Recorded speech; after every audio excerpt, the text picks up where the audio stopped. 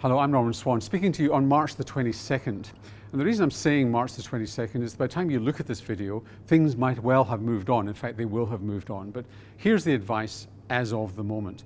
And as a member of the Jewish community, I really wanted to give you this advice or knowledge just before Pesach comes along, because you'll all be wondering about what to do. So the epidemic of COVID-19 is moving along, and as I speak to you, the rate is doubling every 2 days. Hopefully by the time Pesach comes along, that will be slowing down.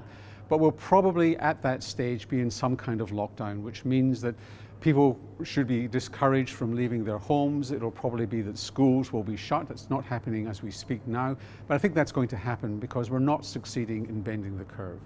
So what does that mean for you? Well, it's different for different age groups. So if you're over 70, particularly if you've got other problems, it really means that you've got to really watch your contact.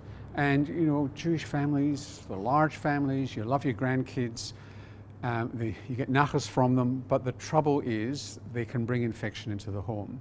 So to really stay safe for the time being, once we go into lockdown, you've really got to stay separate from the family and find other ways of communicating them.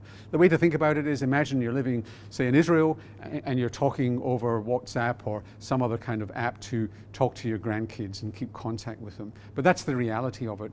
You, over 70 years old, are at risk, and you want to just stay safe.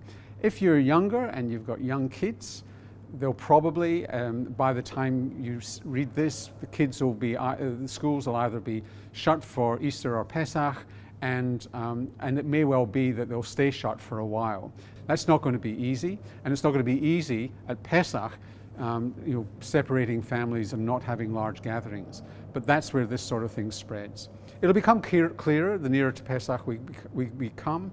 But it's only by controlling this so-called spatial or social distancing and really coming down on it that we'll control this epidemic.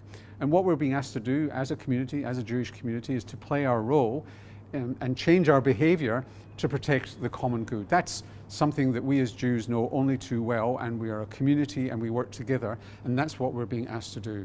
I'm not saying it's easy. It's tough. It's tough when it's a festival coming along like Pesach, which is so family-oriented. But it's the way, probably just this 1 year, we've got to do it before a vaccine comes along.